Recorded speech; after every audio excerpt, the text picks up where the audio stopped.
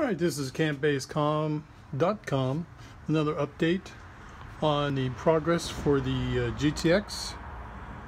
Today I'm going to start the removal of the inside heater, and the heater, when I received the car, was disconnected. These plumb pipes here were disconnected, and I think they were disconnected because there's probably a leak in there. To start the process, what I'm going to do is take off 3 bolts on the outside wall here. That'll be this one, and there's one way over here, right under there.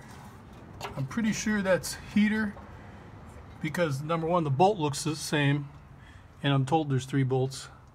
So if you're having trouble finding them, they're quite dispersed. Then we'll go around to the inside, take a look at what we got. There's quite a bit of trash and debris in my heater box. All that debris came in through here, and then it came in the car into this box, and you can see it sitting in there. So I don't see a way to get that stuff out of there as far as through normal processes. We have a okay, let's slide over here to my left. I have a vent tab right here, and that is working. That vent opens and closes this box here.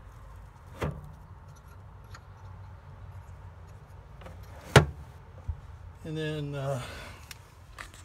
got 2 wires here. Looks like a strap, some sort of strap right here holding the box.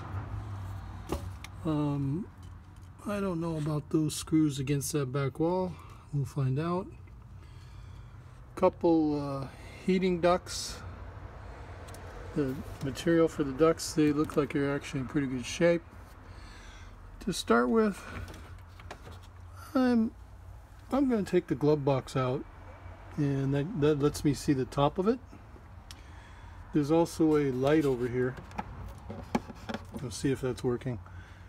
But glove box shouldn't be that big a deal. I see a bunch of screws for that, and we'll see how that goes. So that's my plan. That's the next project I'm working on. Campbase out. Okay, YouTube, the heater box is out. Took about an hour and a half of pushing and pulling. I actually took off the door for the glove box. I labeled wires according to what controllers they're on. There's only 2 of these vents. I think they both went up top to defrost. I actually removed the fuse box, but didn't really disconnect it. There's another box right there. I don't know what that is. I really don't. I'll have to figure that one out. There's a big hole. There's your holes out front. Not too bad a job. About an hour and a half.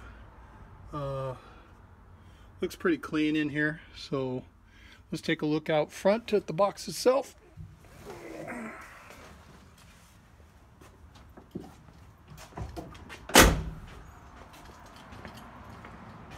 There's the box. It's not in horrible shape other than being very dirty.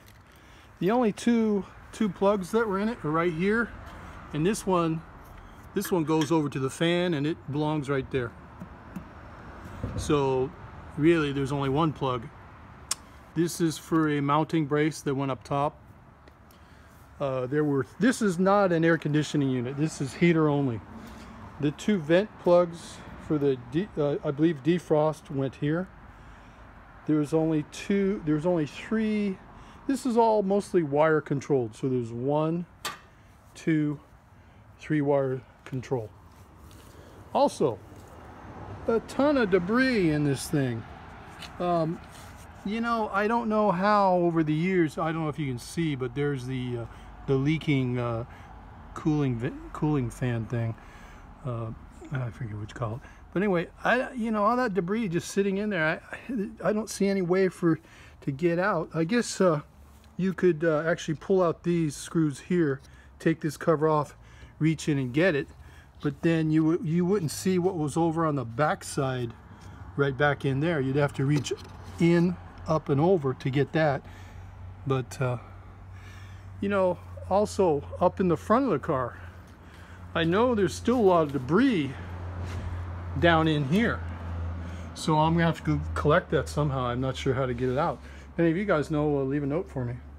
All right, this is going to be a two-part video. That's the end of the takeout and the basic information, and then I'll probably do a rebuild on this and do a second video on the rebuild. Okay, peace out.